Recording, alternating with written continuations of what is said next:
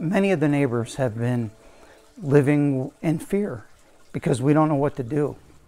Multiple dogs are removed from a Waynesville property following years of complaints from neighbors. In a story you'll only see on News 13, Hannah McKenzie spoke with those neighbors today and the dog owner.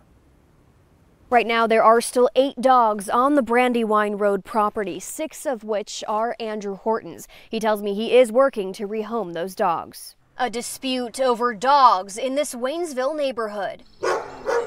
Property owner Andrew Horton doesn't live here. He says he uses the home as a kennel where he's creating a new breed. I'm trying to design these dogs to be useful in wolf territory, and so they need to be robust, they need to be hardy. He calls them Dogo Lobero. There's no neglect going on. All the dogs are well fed, well cared for. They have insulated houses that they can use as they wish. HOA President Rob Bach describing a very different scene. From the early stages of when he started collecting dogs and breeding dogs, it was pretty apparent that there were problems with the welfare and health of the dogs. 3 years of complaints culminating Sunday when one dog on the property mauled another to death. And it shouldn't have come to this.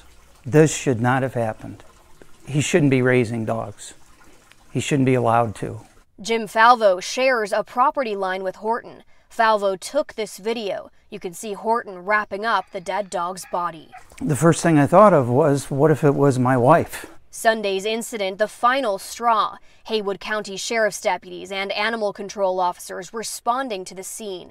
10 dogs taken from the property, voluntarily surrendered, says Howard Martin, Executive Director of Animal Services. When does this turn into an investigation of animal hoarding or animal neglect? So there's no hoarding, and he's been cited for, leash law violations under our county ordinance. He's been cited for any kind of neglect on a ordinance, but as far as all-out cruelty as state statutes, no, there's not been any cruel situation. Martin declined to say how many times animal control officers have been to the property.